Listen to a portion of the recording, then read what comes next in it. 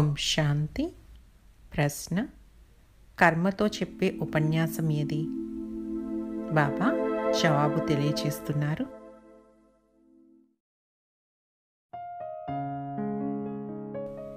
కేవలం ఉపన్యాసం చెప్పటమే సేవ కాదు, పాత్రలు శుభ్రం చేయటం కూడా గొప్పతనమే.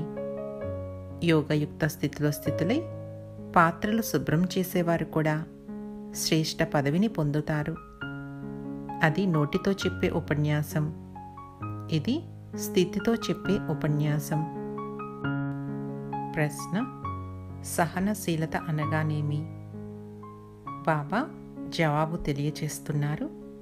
31/1988 మురళిలో, ఎవరైనా గౌరవిస్తే సంతోషించడం సహనశీలత కాదు.